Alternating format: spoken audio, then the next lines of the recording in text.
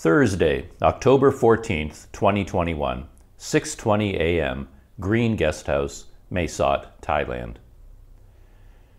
I'm feeling a bit annoyed with the weather again. Yesterday, I started planning a trip to Kamphaeng, Phet. This is a province, and the capital city of that province, to the east and south of Tak province. I quickly became very excited at the thought of this trip. It's close enough that I can go there easily over the next few days and be back in Mae Sot on the 22nd. It is close enough that I could make the scooter trip there in one day if I wanted to.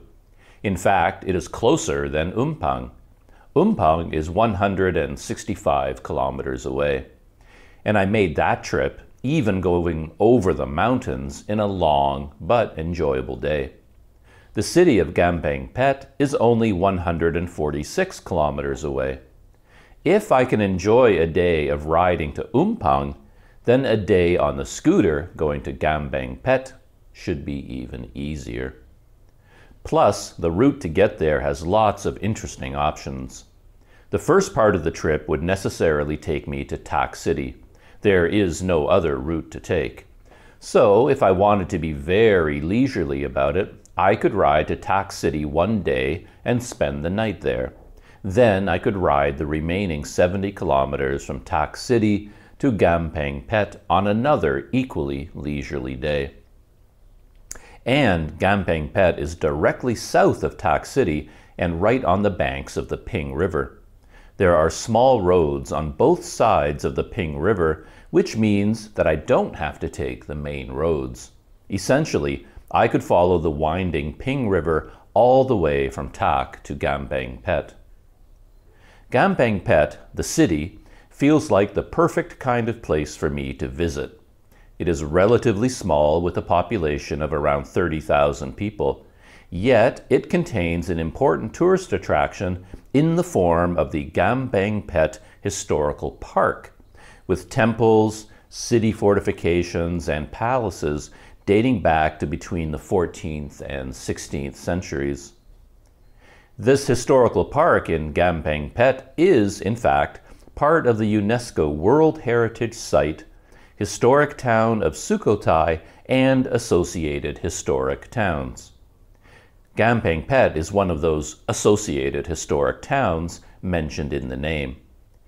And as such, just enough tourism developed over the years to support a range of tourist and foreigner-friendly hotels. Yet, Kamphaeng, Phet remains small and informal and friendly. Best of all, it sits right on the Ping River. River towns are always the best. I'm not quite up to speed on the history as yet, but it appears that Kamphaeng, Phet played an important role in protecting the early kingdoms of Thailand from invading armies coming from Burma. It shares that history with Sukhothai. In fact, the name Kamphaeng, Phet translates roughly as diamond wall, or wall as hard as diamonds. This refers to the role of the city as part of a defensive line protecting the Ayutthaya kingdom from Burmese invaders. Wikipedia tells me that Kamphaeng, Phet was already a royal city in the 14th century and part of the Sukhothai kingdom. It protected the Sukhothai kingdom from invaders, just as later on it was important to the Ayutthaya kingdom.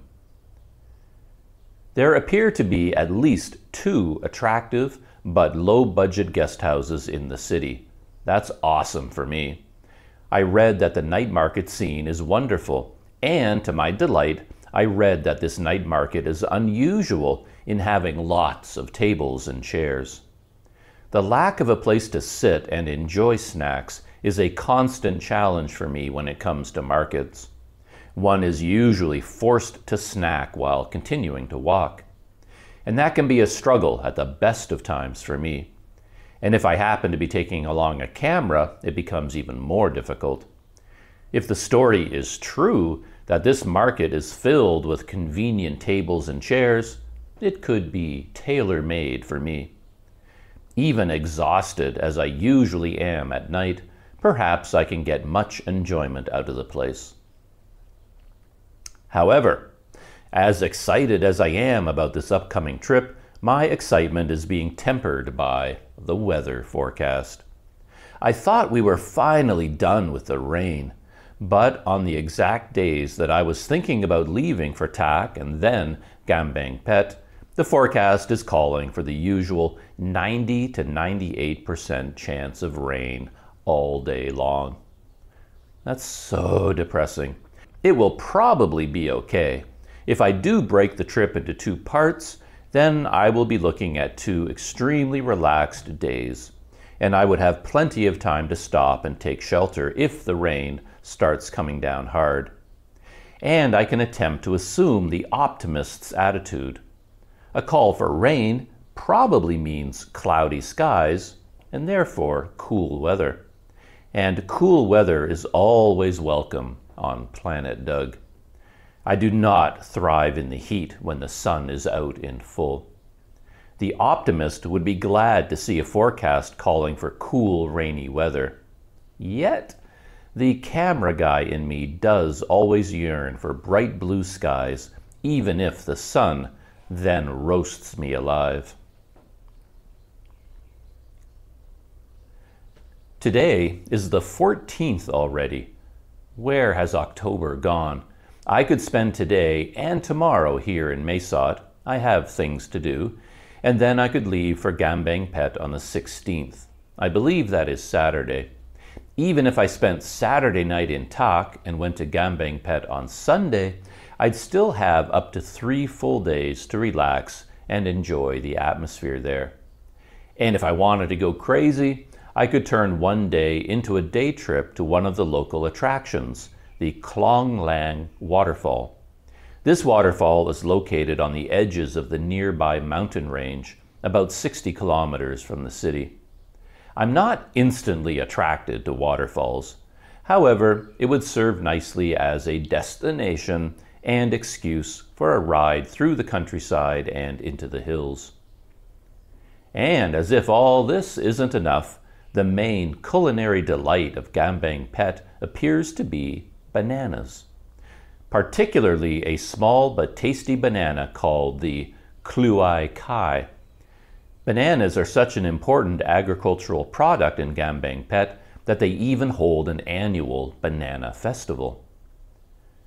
Other than the weather, a challenge facing me is learning how to pronounce Kamphaeng Phet. My brain and tongue goes into fits every time I look at the word Kamphaeng Phet. As with most Thai words written out in English, I can never make sense of the combination of letters. I currently have 6 tabs open on my computer for websites offering advice on how to pronounce Kamphaeng Phet. I've listened to them all multiple times, but my brain and tongue still short-circuit when I try to say the words aloud. As far as I can tell, the initial letter K in Kamphaeng Phet is not pronounced as a K at all. It is pronounced more like a hard G, and the PH letter combination doesn't seem to produce a soft F sound as I would normally expect. The Thai pronunciation appears to be more like a standard hard P sound. Therefore, the name, as pronounced by the Thais, appears to be more like Kamphaeng Phet. Yet, all the foreigners who say the name follow the English letters and say Kamphaeng Phet or Kamphaeng Phet. So, what is a poor dummy like me to do? Who do I trust? Yesterday was something of a YouTube and technology day. I was working on a video for my Planet Doug channel, but I decided to record the process with a smartphone screen recording app and turn that video into a type of hands-on tutorial for using the KineMaster video editing app. I was relatively successful in that, and I actually produced 3 KineMaster tutorial videos for my new Learning Curve channel. As is my wont, I talked quite a bit, and each video is nearly an hour long. I enjoyed the process, and I even ended up learning more about the KineMaster program myself. And the videos themselves were not difficult to make. The final video, for example, does not require much editing. The whole thing is essentially the video record of one long video editing session. All of the time-consuming editing tasks were actually done as part of editing the Planet Doug video. And that was what I was recording. Therefore, next to no editing was required for the learning curve video. All I did was cut it to length, upload it, and then create the thumbnail and write the video description. It still took a long time, of course, but it wasn't nearly as time-intensive as trying to make a regular YouTube video. And speaking of regular YouTube videos, I finally posted the video about my scooter trip from Mae Sot to Sam Niao. As often happens, the video recording and then the final video spun out of control and ended up being very long. I made an attempt to shorten it, but I eventually gave up and just posted the entire hour-and-a-half video documenting the entire trip from beginning to end. Ironically, this 90-minute video is actually already a much shortened version of the full video story.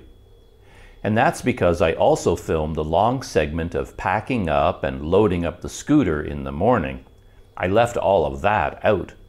And I recorded many more sequences along the highway and through the hills as I rode my scooter. And finally, I recorded a long sequence of my arrival at the hotel, plus a tour of the hotel room and more final thoughts. And I deleted all of those too. The day itself, from door to door, was exactly 10.5 hours long, and I probably recorded 4 hours of that in full in various forms on various cameras. Why? I'm not entirely sure I know why, but I think it's because I still have the brain of a journal keeper, and I approach my cameras as tools for keeping a video journal or video diary. And that naturally leads to recording a lot of my thoughts and experiences. I'm sure many would argue I'm recording too many of my thoughts and experiences. For the KineMaster Learning Curve videos, I was editing the video I shot between Sam Niao and Tac City. I thought the Learning Curve videos were relatively successful, if overly long. But I'm not happy with the Planet Doug video at all. One issue is that my entire day was built around visiting a special national park and a special coffee shop, and both of those places were closed. So there was a big build-up to going to those places, and then I wasn't able to really go to either one. As I rode my scooter along the insanely busy and insanely loud Highway 1, I talked about those two places, and I talked about a bunch of other topics, including some technology stuff. I had a series of technological problems during the day as well. At one point, I completely forgot to turn my wireless microphone back on, and I recorded about 30 minutes of video without any audio at all. I thought about adding voice narration afterwards, but it didn't matter. I just deleted the video completely. The national park and the coffee shop were the only reasons I was taking the major highway to begin with. Without the goal of going to those places, I would have taken small country roads the entire time and stayed beside the Ping River as much as possible. But at least those hours spent on the major highway served as a good reminder as to why it's a good idea to take the small roads. The noise of the major highway can be overwhelming. You may not even be aware of it at the time, but the constant roar of traffic is wearing you down and driving you to a mental breaking point. It's just a matter of time until you snap. Once I got past the closed park and the closed coffee shop, I was free to leave the major highway, and I turned down a quiet road through farmers' fields until I reached the Ping River. And then I followed the road alongside the Ping River all the way into Tak. That was glorious. It was such a relief to leave the roar of the highway behind. It's almost like having someone beating you on the head with a shovel all day long. And then when you finally turn off onto the small road, that beating finally stops, and the relief is overwhelming. However, this may not have been great for my YouTube video, because now that I was on the country road and following the river, I had more things to talk about.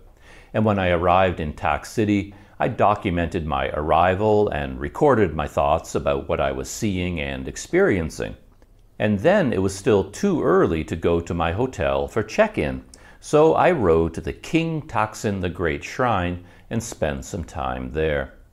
After my visit to the shrine, it was still too early to go to the hotel, and I went to a local sweets and coffee shop for a snack and to hang out. Finally, it was 2 p.m. and I could go to the hotel, and I recorded that on video as well.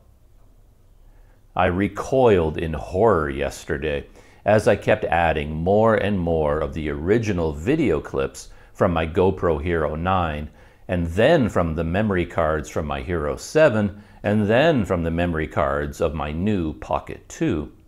The final raw video kept getting longer and longer and longer. I don't even remember now how long the complete video collection of that day ended up being, but it was clearly going to be a lot to deal with. And it raises the question of what to do with it all. Even I can't justify posting a video like that. It's probably 3 hours long right now in its raw form. It's true that from my point of view, it was an interesting day. Everything about it was new and exciting and thought-provoking. But to be serious, no one has such an exciting day that the world is clamoring for a 3-hour video recording of it. This morning, I still don't know what I'm going to do with it. I guess there are 4 basic subjects of the video. There is the scooter ride, as I discussed the Petrified Wood Forest Park. However, all of that seems kind of pointless now, since the park was closed and I wasn't even able to go there. There is the scooter ride down the Ping River and my arrival in Tak City. That's interesting, but it's only interesting as part of an overall day's journey. It's hardly fascinating as its own standalone topic. And then there is the visit to the King Taksin the Great Memorial Shrine. That is actually interesting, but I filmed it as part of a longer day rather than as a separate experience. I'm not sure I'll be able to carve it out and make it a separate video. I got a kick out of my visit to the coffee and sweets shop, but it was also interesting only as much as it was just a small part of a longer day and a longer journey. A video about just that coffee shop would probably feel quite weird. And then, finally, there was my arrival at the hotel and a tour of my hotel room. That too was very interesting for me and lots of fun, but it really only makes sense as a video subject if it's part of a longer day. It's really just the end of my scooter trip, the arrival at my home for the night, and as such it's interesting and appropriate. But if I made a separate video about just that experience, it would feel lacking. And to end the day, I went for a walk at sunset to Tak City's beautiful pedestrian bridge over the Ping River. That's probably another hour of video in total. So, I don't know what to do with all this video. If I put it all together in a way that makes each part sensible and logical, it would be far too long. But if I carve it up into pieces, each piece would feel weird and unfinished. Late last night, I got around to copying over some other video files from the rest of my trip to Sam Niao and Tak City, and I recoiled in horror again. On my first morning at the Soho Boutique Hotel, I enjoyed a very nice breakfast that came with the room, and I brought along the Pocket 2 camera to record the event. I can't say right now how long the raw video is, but I can tell you that the video clips add up to 42.29 gigabytes of files. Who in their right mind has 42.29 gigabytes worth of things to talk about over a simple breakfast? I guess I do. Clearly, I'm not in my right mind. I shudder now to think of how much video I shot on my scooter ride from Tac City back to Mesot. I imagine the raw video from that day will be equally difficult to deal with. Something clearly has to change in my approach to shooting video. And it's not like this is a revelation. I've wanted to simplify and shorten my video endeavors for a long time, and I routinely make up my mind to do so, but I haven't quite managed it yet. In fact, I've made my video life even more challenging by establishing the Learning Curve channel. We'll see what happens. I have to fight my way through the video from this Tac City trip, and after that, I can reset for my trip to Kamphaeng, Phet, and try to shoot video in a more reasonable and sustainable way. Today is, obviously, going to be devoted largely to more video projects. I have 2 video goals. One is to do something with all the Sam Niao to Tac City video that I shot. Perhaps I will make a bunch of short, separate videos. I'm also in the middle of shooting a learning curve video about the DJI Pocket 2 camera. I shot the main video. Now I have to shoot some close-up footage of the camera to insert into the main video. I already did it once, but the result isn't very good. I put the DJI Pocket 2 on a tripod, and I put my Panasonic LX10 on another tripod, and I shot the close-ups that way. I completed the entire sequence of shots, but it doesn't look natural. Then I had the idea to point the LX10 downwards and simply hold the Pocket 2 in my hands as I shot the close-ups. I tested that the other day, and it looked better to me. It took a long time to work out the technical setup for these close-ups using the 2 cameras. I'm shooting these videos inside my guest house room, and it doesn't exactly have the lighting and the physical space that a studio requires. I had to do a lot of testing and experimenting to get it right. But after I finish writing this journal entry, I think my first job will be to record those close-ups. I was hoping for lots of sunshine coming in through the windows to light up the room, but it is overcast and dark outside. I'll just have to do the best I can.